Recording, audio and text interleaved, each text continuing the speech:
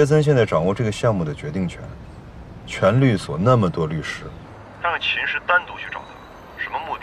你心里不清楚吗？而且现在他们已经失联了，酒店和律所都没有人。王杰森是什么样的人，你比我更清楚。他单挑秦师去见他，难道没有你的原因吗？你想我做什么？你脑子是不是进水了？什么叫我想让你做什么？你该做什么？你心里没个谱吗？走。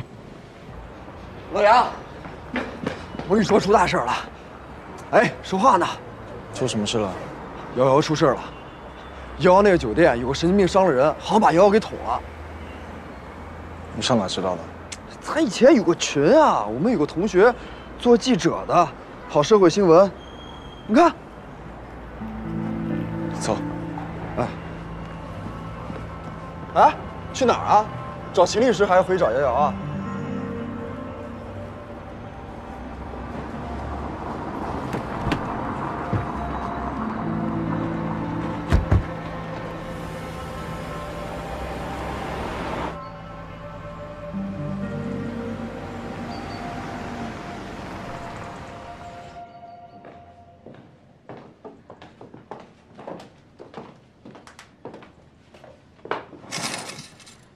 王总，你先好好休息，等我联系好了。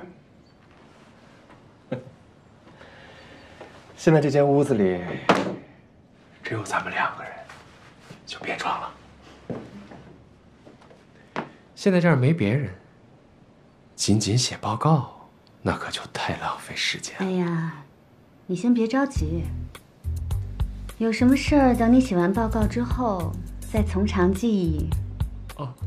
您今天啊哪儿都别去了，就在这儿踏实的写报告。需要什么就随时跟我说，我就不打扰您了。好好好。先给您泡杯茶去。好好好。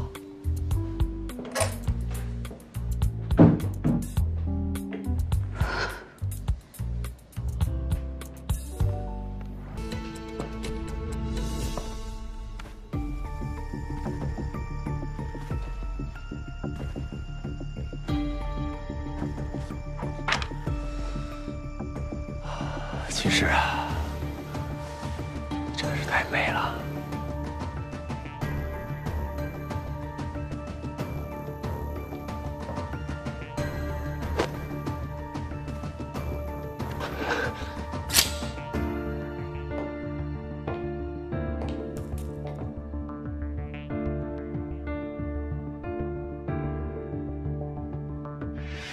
秦师，像你这么美的女人，就不应该跟杨华那样的小子，你就应该跟我。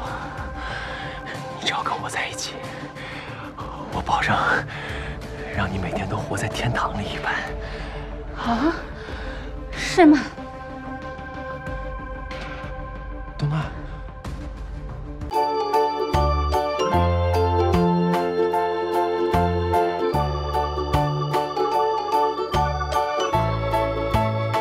秦师，你跟杨华离婚了。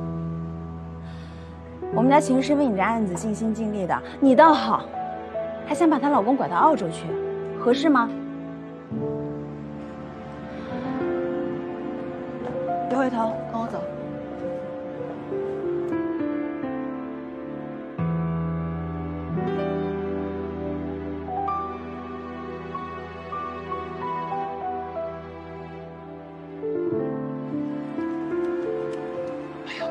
你怎么不接电话呀？到处都找不到你，我们都快急疯了。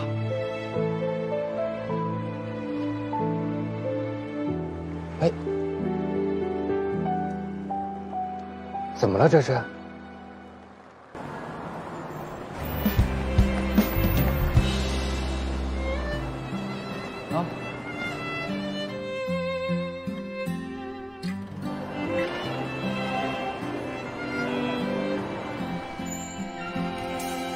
来看看我给你布置的办公室。咱们就从蓝总这次的案子开始合作呗。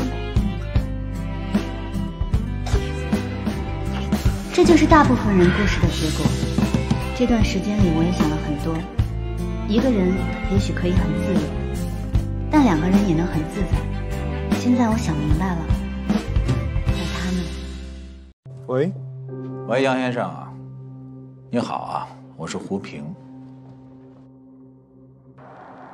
我希望你能再考虑一下我刚才的提议。林总，滚！不要，你别这样！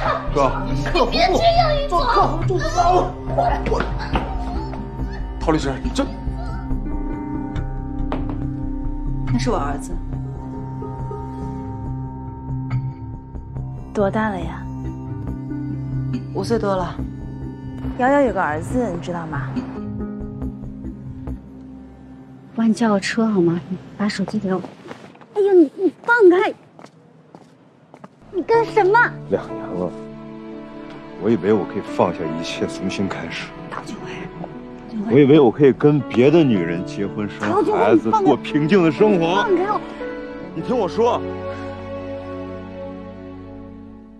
你知道我们不是真的，你也知道随时可以退出。没有，我觉得跟你结婚很好，我也没想过跟其他人结婚。你爱我？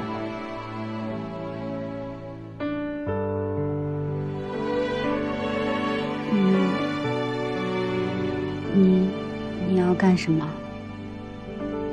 我要离婚。咱们真的要接这个案子吗？咱们真的要变成资方的走狗，去到处要人吗？注意你的措辞啊！我现在是助理律师，按公司规定，我没有资格独立接案。其实都是聪明人，咱不用绕弯子说。如果我能完成好这个案子呢？欢迎你回事业了。秦律师，你收了尹志强什么好处？你知道他是什么样的人吗？你有没有想过离开这里？没有，我觉得这里并不适合你。我觉得这里非常适合。没跟你开玩笑。我也没跟你开玩笑。马上出来。好的。哎呦！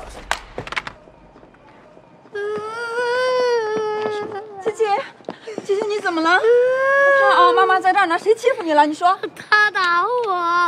哎，你等会儿，你打了我儿子还想跑啊？我没打他。看什么看呀？这位叔叔没有打人。你个小孩，你在这儿胡说八道什么？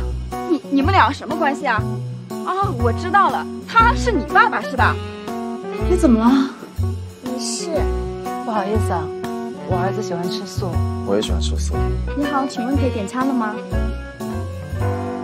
那3号。好吧，那3号吧。